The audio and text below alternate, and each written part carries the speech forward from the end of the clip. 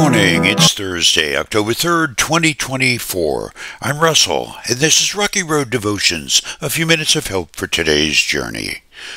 Our devotion today is entitled, The Stuff You Can't Learn in Seminary, and our scripture is Galatians chapter 6.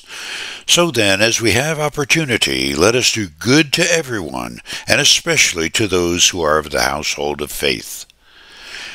It's always amazing to me how many opportunities to minister occur when you're immersed in the daily routines of a busy life. While I was still very young in ministry, Elsie, a member of the church I was serving, asked me to find a ride for her husband. He was to have a radiation treatment for the cancer the doctors had found. Well, I made a lot of calls, but everybody's schedule was full, so the Brownworth taxi was pressed into service.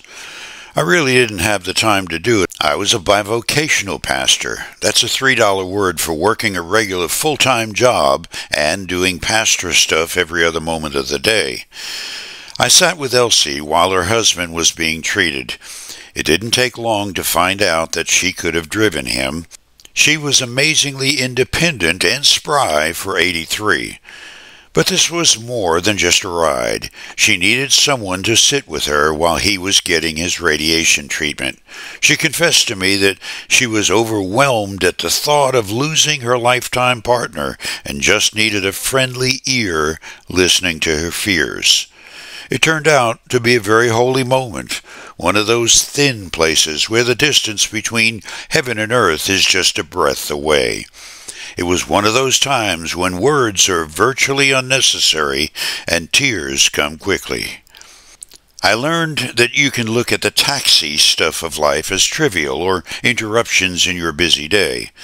You can take the shortcuts to insulate yourself from those interruptions. I did have money to pay for a cab ride for them. But you can't do either if you're going to live your life as a disciple of the man from Nazareth.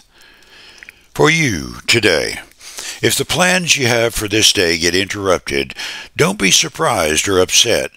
You may be in for a thin place moment that changes and molds you into the kind of disciple Jesus has in mind for what you just can't learn in seminary.